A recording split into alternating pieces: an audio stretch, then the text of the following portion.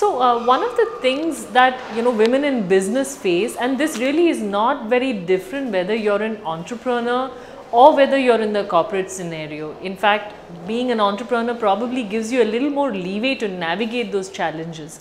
And these challenges simply emerge from the Indian cultural context, where a woman is very often still, for instance, if she's a mother, she's the primary parent at home.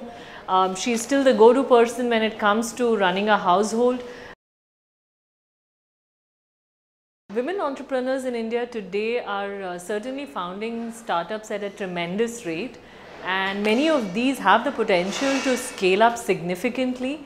But for that, at least some of them do need a certain level of funding to get to where they want to be. And if we look at the level of funding raised by women-owned enterprises, certainly that's not yet at par with that of their male counterparts, and that's where I think programs like empoWer can really make a difference.